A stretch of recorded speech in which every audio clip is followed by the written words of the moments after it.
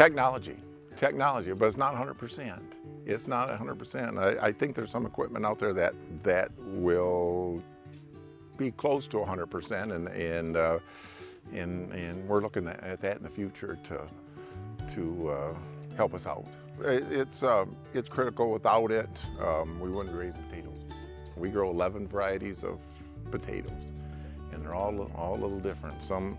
Some varieties we just harvest early and put them on semis and send them to the plant. Others we harvest mid-season and later in the season and take them to our potato storage and condition them and then deliver them later.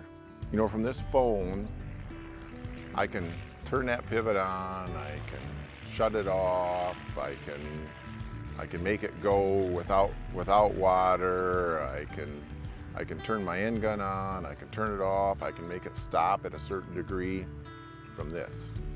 And that really saves a lot of time. I find myself, you know, not carrying a pad of paper around.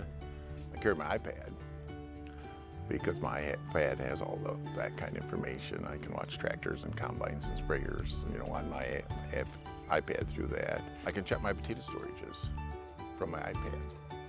I can change a setting in there, degrees, temperature, turn a fan on or off. You know, I can do everything. Looks like I'm right there. And we have a storage here a mile away, and then we have some that are 25 miles away. So it just eliminates that back and forth, you know, and checking and those kind of things. But it's technology, and it's really a vital part of the future of agriculture here. Yeah. The risk about that is you take away my GPS and satellite and we're done. We're setting. We can't operate. We can't plan. We can't do a lot of things. So technology is really good, but there's no backup for us.